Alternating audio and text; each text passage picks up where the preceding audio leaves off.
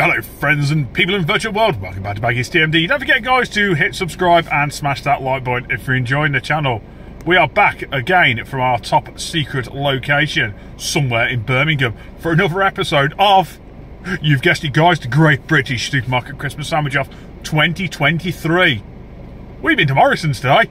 Let's have a look what they've got for sale. So we're starting the two-part Morrisons trilogy with the turkey lunch on malted bread.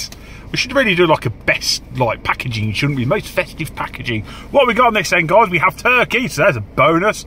So turkey breast with seasoned mayonnaise, cranberry chutney, smoke-flavoured streaky bacon, and meat-free onion stuffing with oats on malted bread. I don't know why we need meat-free stuffing as we have turkey. That is a meat.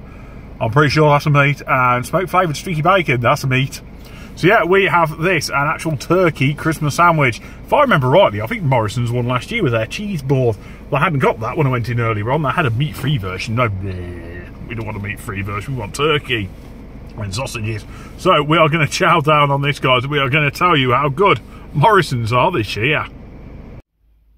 Right guys, jump cut to the next day because I forgot to finish the review on this sandwich yet. But we had the Morrisons turkey lunch yesterday. You have to excuse if there's any light shine. The sun's really low where I'm parked at the moment in my top secret location.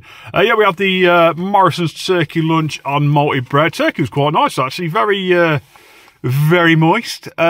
Seasoned mayonnaise, didn't really taste that much. The cranberry chutney was nice, could have done with a little bit more. Plenty of bacon on it, and the stuffing was quite nice as well. We're going to give that a 6.5 out of 10, guys. Thanks for watching, guys. And don't forget, we eat the sandwiches so you don't have to. See you later.